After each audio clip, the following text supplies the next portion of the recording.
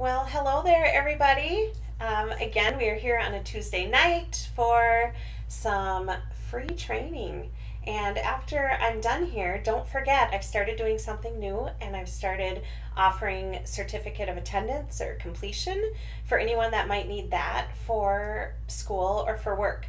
So go into the comments when I'm done and check that out, and you'll be able to just download that PDF that you can print off on your own. So thank you for being here today. Up here on the Wisconsin-Minnesota border, it is very cold. It was like a minus 27 wind chill this morning. Hi Lisa from Olympia. Yeah, you guys, let me know where you're watching from. Is your weather as cold as mine? Minus 27 wind chill. I feel like I just keep talking about it, but up north here, like, that's what we do in the winter, is talk about how cold it is or how snowy it is. So let me know if you're in a snowy location too, or a cold location. So in the comments, tell me where you're watching from and tell me a little bit about yourself. Are you an educator? Are you a parent, a grandparent? I'm Tara, and I'm the face behind Autism Little Learners, and I help parents and educators of young children with autism by creating materials and resources and offering trainings like this so that you learn the how-to of things or the why of some of the strategies that we use. So I hope these are helpful to you and your staff, your families. All right, I'm gonna just look in the comments here. Hi, Christy and Jill, SLP from New Jersey. And Karen, am I saying it right? I saw you last time and I'm not sure I'm saying your name right. Karen from Fort Worth. I bet you're a lot warmer than we are here. Hi, Shayna and Marcy and Nancy. 5-year-old granddaughter. Awesome. All right. I love seeing grandparents here. Hi, Erin from Australia and Holly from Canada. Holly and I were messaging a bit, and I love talking to her. All right, so a couple things to get started. This is the last in this kind of series of Facebook Lives, and at the end of this live tonight, I'm going to tell you another exciting free opportunity for education, professional development, training, whatever you want to call it. But first, I got to share an awesome story from today, and I don't know, you guys will understand how exciting this is, okay? So I have a student, okay, I'll back it up. In my school this year, I work with early childhood and have for like the last 9-10 years. So we have 3 to 5-year-olds. My morning class is a CIP class, so it stands for Communication Interaction Program. We mainly have children who have the label of autism, and kind of a more intensive class with more hours than a general preschool class. And so this year we decided to add a parent connection day on Fridays, or a parent connection piece. So one time a month we will get together with any parents that would like to attend the group, kind of a parent group, and we talk about a topic. And so this fall we've talked a lot about a variety of different visual supports. And at our meeting in December, I had a parent come up to me, and her child's been with me for a couple years, and it was so awesome because learning about these visual supports, she had this idea, and she said, okay, he has not been successful in going to the dentist. So you guys in the comments, let me know, do you have a child that has trouble going to the dentist? I mean, think of all the sensory issues related to going to the dentist and how it's scary for us too as adults sometimes. And so let me know in the comments, do you have a student who has had trouble at the dentist, or a child or grandchild? Amanda, yes, this recording will be available later. So a lot of times over the years, parents obviously have trouble with dentist appointments for their autistic child. So this parent, she's awesome, and she had learned a lot about visual supports, and she said, could we do something that will help get him past the lobby? Because he could make it into the building, into the lobby, but they could never get him past there. They couldn't get him obviously back into a room or into a chair. And so I said, okay, could you go and take pictures of the exact dentist office you go to so we can do a little story to prepare him? And she's like, yeah, yeah. So she contacted the dental office and they said, hey, we'll take the pictures for you. So they emailed them to her. She emailed them to me, and I supplemented with some Google images because I felt like a few of the things that he would encounter at the dentist, I really needed to break down a little more. But I'm going to show it to you because we finished this, I think it was before winter break. And so she's been reading this to him for 3 weeks probably. And they read it not just like, oh, we're going to read it and go. We're going to prepare ahead of time. So she read it to him and read it to him and read it to him. And he went to the dentist last week, and she shared with me today that he did it. Like, this has never happened, and he's 5 now. He went to the dentist. He got in past the lobby. She said he walked right in the room, and they had the book with him, sat in the chair, and opened his mouth. I'm like, what? Like, you've got to be kidding me. They didn't even ask him to open his mouth. He opened his mouth because he had read the story so many times, and he knew that's what the next thing to do was. Holy cow, you guys. And then she said that he, as they picked up each instrument, he took their hand and like led it to his mouth. Like, what? So social stories and visuals, like, they're not always a magic fix. She put a lot of work into prepping him, knowing that they could go in there and it maybe wouldn't work this time. Or maybe, you know, oh, maybe we'll get back to the chair. So baby steps. So if you're implementing something like this, don't think of it as a failure if it doesn't work. Think of it as you're planting another seed. Like, it would have been great if he just went back and sat in the chair for the count of 5 and left. And each time you could add a little something on. So, but the fact that he did the whole thing, like, oh my gosh, it's amazing. So I'm going to show you the story because this is the one I made for her. I don't know if it would apply to dentists in general. Lisa said shows how powerful it is for pre-teaching. So I'm going to show you the story real quick. I know this isn't our topic for tonight, but man, it's such an awesome win, and I knew you guys would understand it, so I had to share it with you. So this was the story. This is not him in the story. These were different Google images and then the pictures that they sent of the office. So it's just kind of laying out each step. It's kind of a story, not a social story in the true sense where you get into their feelings and stuff like that, but it's a story that just kind of lays out the steps of what to expect. So then it talks about going to the desk, sitting in the waiting area. When it's my turn, I'll walk down the hall. And so that's a picture from the hall at that dentist office. Next, we'll go in an exam room, and I think it's so important to like show pictures with all those different tools and stuff, because you can walk into that and talk about visual sensory overload. Like, that's a lot to look at. And then the light. So they might turn on a special light to see my teeth better. And then it's time to open my mouth. And in this picture that I chose, it shows some of the tools in the mouth because that is what we need to do to prepare. The hygienist will clean my teeth with a special tool, and it shows. And then they will floss my teeth. And it's okay if you don't get to each of those things the first time. Like I said, like, you make it to the chair, that's a win. After that, the dentist will come look at my teeth, and then I'm all done and I can say goodbye.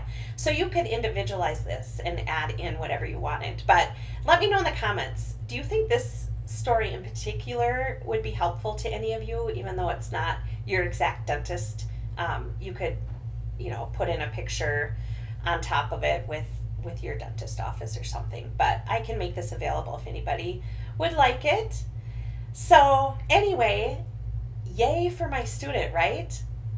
Amazing. And yay for mom for recognizing it, for taking action and making this happen. This was probably 80% her. I just helped make the story and the visuals.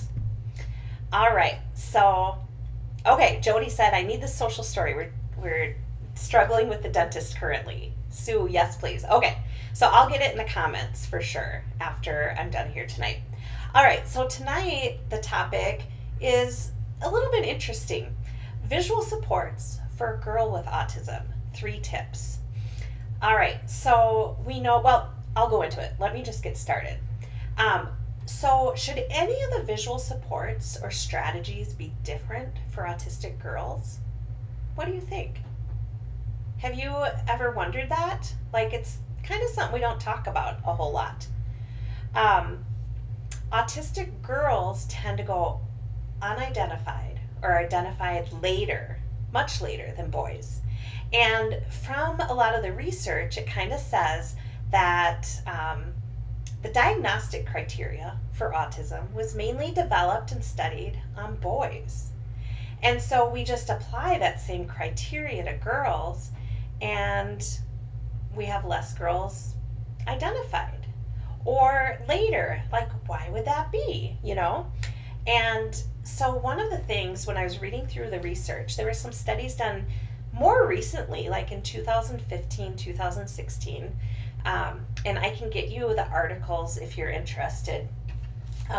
But one of them, the title is Girls and Boys with Autism Differ in Behavior and Brain Structure. And so basically what this research says is when you're looking at the 3 areas of autism, communication, social deficits, communications deficits, social deficits, and then you have that repetitive behavior piece. So this study it looked at boys and girls, and it said they scored similarly in the communication and the social piece, but that repetitive behavior is where there were differences. Did you guys know this? Like, this is kind of newer information for me, and it makes sense. So in the study, it says, Penny said the live stream froze up. Is anyone else having trouble, or am I good to keep talking? Let me know in the comments. Am I good? I know it, like, last time went black, and I had to come back on, but I'm not seeing that on my end. Oh no, Holly, same. Okay, am I going now? Okay, keep going. All right, so I was talking about, in case you missed it, I'll recap just a little bit. So the studies show that girls and boys who are autistic score similarly in the areas of communication and social. They both have deficits in those areas that are clearly seen during testing. But the repetitive behaviors and difficulty with impulse control appear more in autistic boys than autistic girls. Now that's interesting, right? So when you're thinking the repetitive behaviors, that might be flapping, spinning, rocking. It could be echolalia, that's repetitive language. It could be lining up toys. So all those things are things that we think of in our heads as kind of key indicators of autism, especially in young children. And if they aren't exhibiting those, like if girls aren't exhibiting those, then we may be a little more confused on what the appropriate diagnosis is, right? So if girls aren't doing those as much as boys, is that the reason that they're not coming out or being identified early? Or is it truly that more boys have autism? So super duper interesting. And so these studies that I was reading through really got me thinking about that. And so that's part of why I wanted to share this with you. The other area that I found really interesting too is they said that girls who are autistic tend to be better at gestures than boys. And so think of that. If you've done, let me know in the comments, do you do the ADOS test? Like me and this special ed teacher that I co-teach with will give the ADOS together for the educational label as a piece of our testing process. And so and in the ADOS, one of the big areas you look at is our gestures. Are they using a variety of gestures? in a variety of ways and contexts.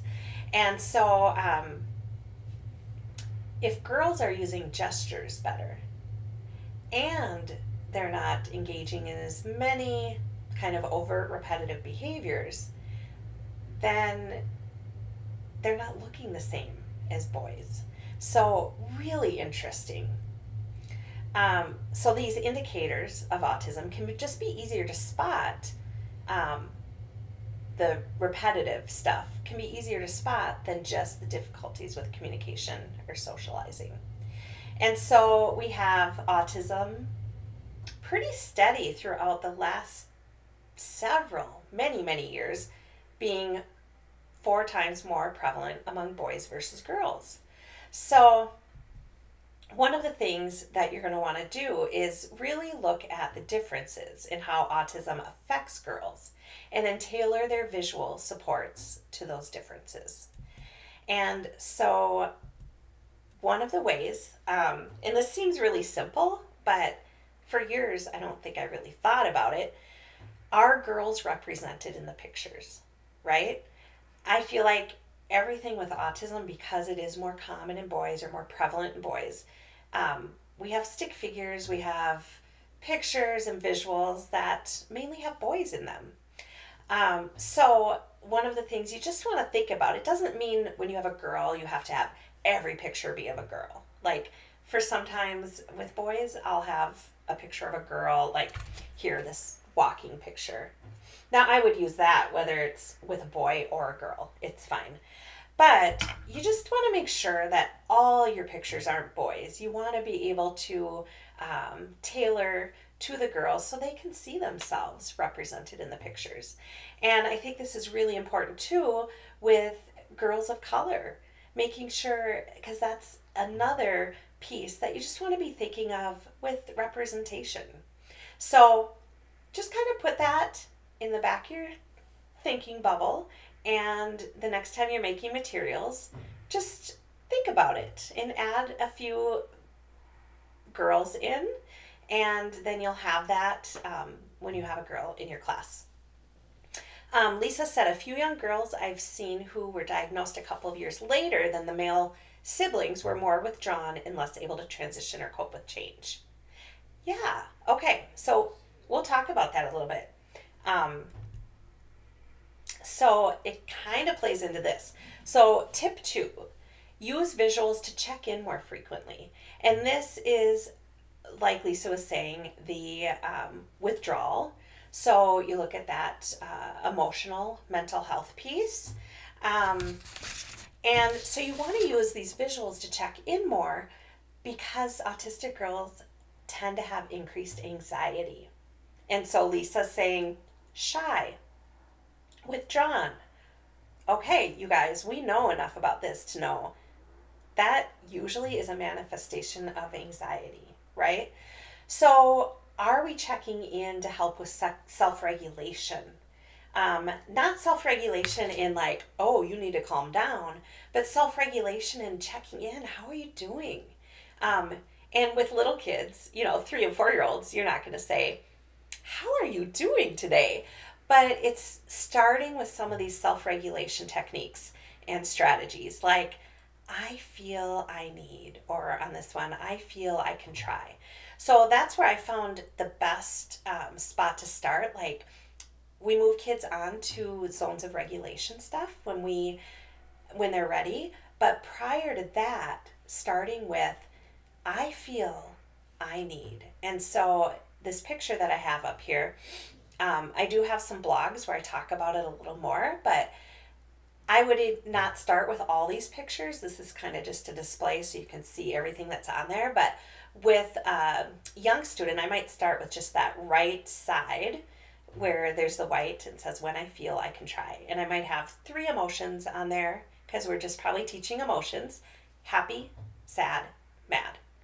Okay, how do you feel? And at first we're modeling it because they maybe don't understand the pictures yet or don't have that connection to their emotion yet. But, oh, look, you look happy. I wonder if you feel happy. Okay, I feel happy. I can try. And then you have a little choice board with some things. And so it's good to not just check in when they're mad. So checking in when things are going well too. And let them pick something. It's fine if they pick it when they're happy. But then you could say, oh, I think you're mad. You look mad.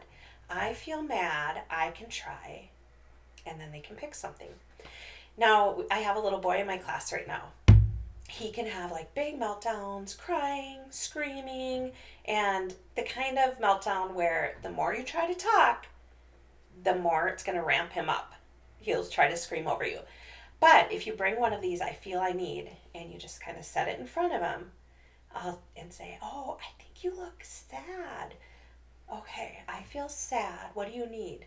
And he looks, and he always picks a fidget toy, like a squeeze ball. He picks that, puts it on there, and he's done. Like, it makes him snap out of it. So those are kind of those bigger behaviors that you automatically think self-regulation. But you could check in with a girl, especially like Lisa's saying, withdrawn or shy, but check in more frequently, not just when like, oh, there's a big meltdown or transition and they're laying on the ground. Check in with girls more frequently throughout the day, even when they maybe seem okay, and see where they're at and see if they need something to help self-regulate. So, several times throughout the day. So that's tip number 2. Tip number 3, the social skills. Social skills with girls looks a little bit different.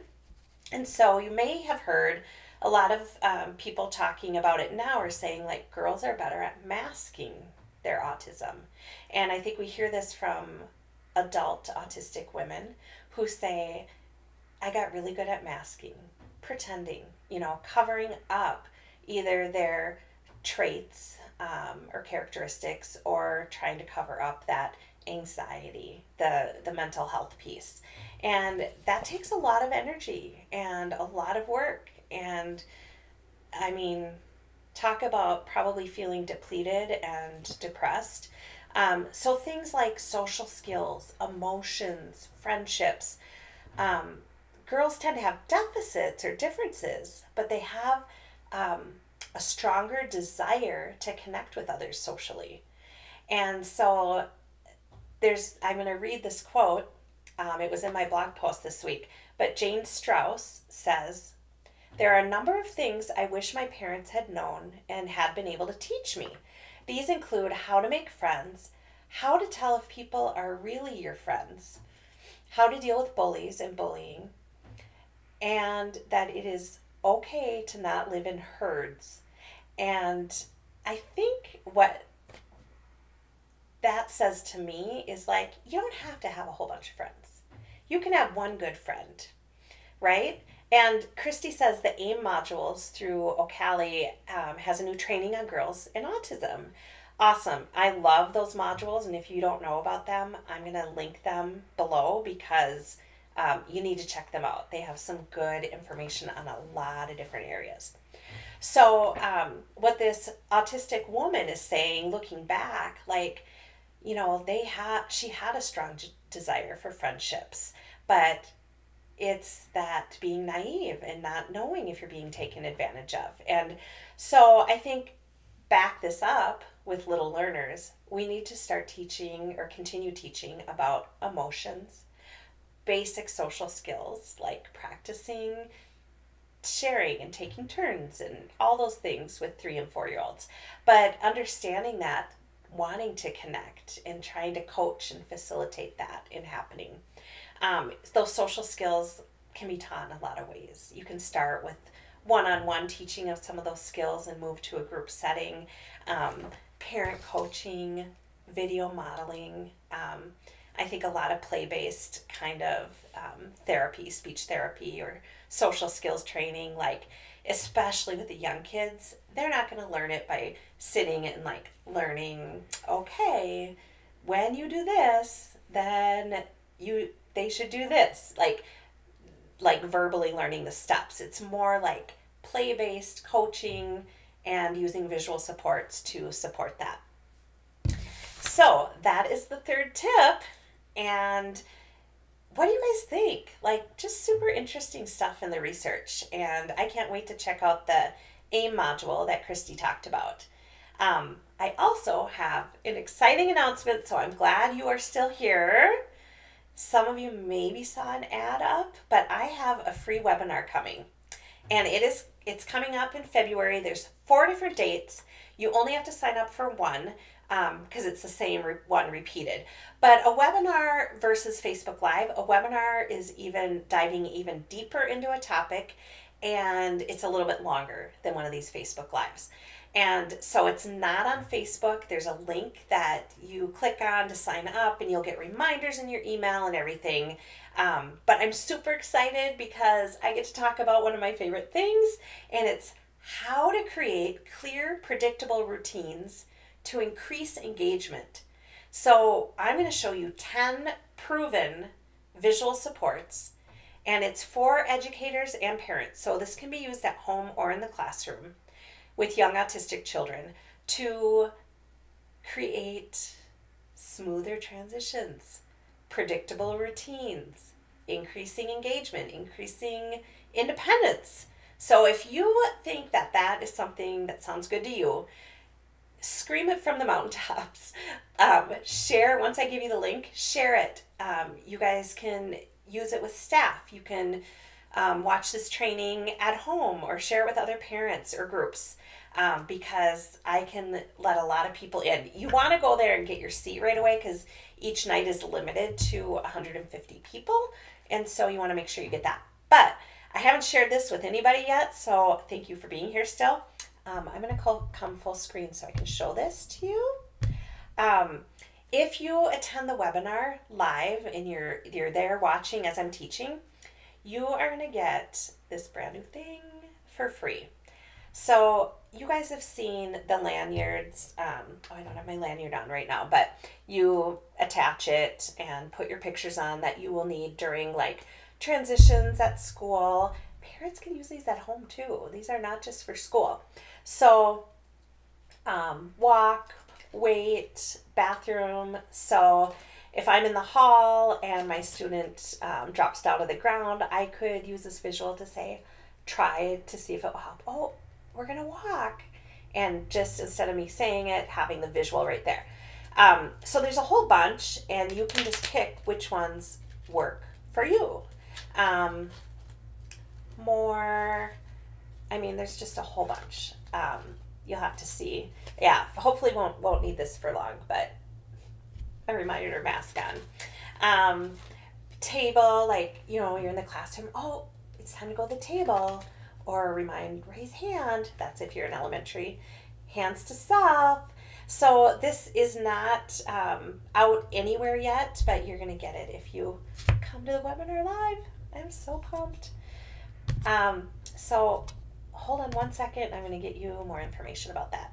All right, so these are some of the visuals you guys have heard me talk about, but we're going to go more in depth, and I'm going to show you how to use all these. I'm going to see if I can get some videos. We'll see. We'll see how much I can get done before the webinar. But I love showing these in action, and I'm sure you guys like seeing them in action. So some of you have seen these, but I'm going to go deeper, and then I'm going to add some more visual supports that I love. So what you're going to learn in the webinar, and this is kind of big, why visual supports work, how visual supports can reduce frustration and anxiety, why visual supports can increase, or ways visual supports can increase engagement, how to use them to help your classroom or home run more smoothly. Who doesn't want that, you guys? Give me a thumbs up if you want your classroom to run more smoothly, or home. How to assemble and implement some of these, and ways to keep it organized, because what good are visual supports if you can't keep them organized and handy for when you need them? And then one little thing that we'll also go into, how to get buy-in from all team members. So one of the things I hear teachers say is like, I have this great visual support or visual schedule, but people aren't using it. They're not following it, right? Same thing can be at home. Yeah, I know this works, but we want all our family members to understand why this is so important. And so I'm hoping that you walk away from the webinar, and you can invite family members too, hoping you walk away with also some ways to how to get buy-in from other people on why these are important and how to use it. Christy, you're awesome. I don't know where, she says, I don't know where you find the time to put all this together. It's so appreciated. Some days it's easier than others. Today was so I'm still in the classroom full time. Today was a very, very busy day, and I was like, how am I going to have any energy for tonight? But when you guys comment, you guys, yeah. Just sharing this, like, as I grew as an educator and as a speech language pathologist, I attended so many workshops and learned from so many other people. And now being able to share is so much easier with this online space. And so I just feel like it is a passion of mine and I want to share it. So thank you for always being here and being so supportive. All right, so I gotta move my little camera here again. These are the dates, February 3rd, 6th, 8th, and 10th.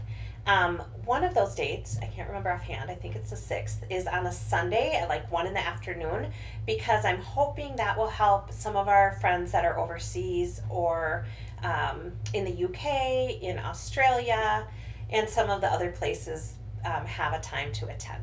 So sign up. You guys can go right now if you want to autismlittlelearners.com/webinar. And I'll also put the link in the comments right when I get off of here.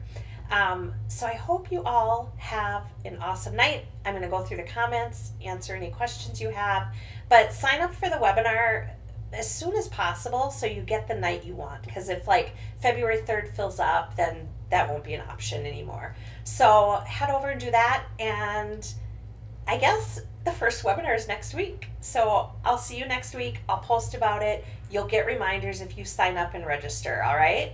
And then, I don't know, after that's all done, what's my next series going to be on Facebook Live? Should we talk toileting this spring? Because toileting is a huge one. Let me know. What topics would you like to hear more about? All right, you guys have an awesome rest of the week, and I'll talk to you soon.